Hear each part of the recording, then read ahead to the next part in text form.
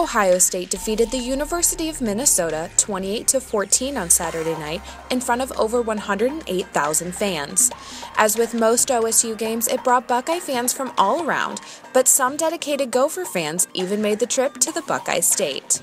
We go to one away game every year, so we've been to everything in the Big Ten except for Michigan State and Penn State. Same buddies, college buddies, so there's usually a group of 3 to 5 of us. And now we're kind of getting to know some of the other people too that travel along, so we kind of meet up with them sometimes too. I mean, the atmosphere here is awesome. I mean, I wish people could actually be in the crowd here and stuff because it's really cool, and then the night on top of it even makes it better. Not everyone wearing maroon and gold started as a Gopher fan though.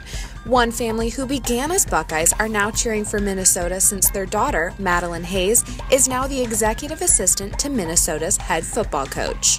And she said she got us the tickets and we got to dress up. And she says we can't root for Ohio State. We can't wear anything about Ohio State on us. And I better wear this stuff or I'm in trouble. You know, they're both two great teams. And I believe in both of them. The missions of both schools and both teams are heartfelt, and I believe in both of them. And so I'm proud to wear either colors. Reporting for Lantern TV, I'm Amanda Vaughn.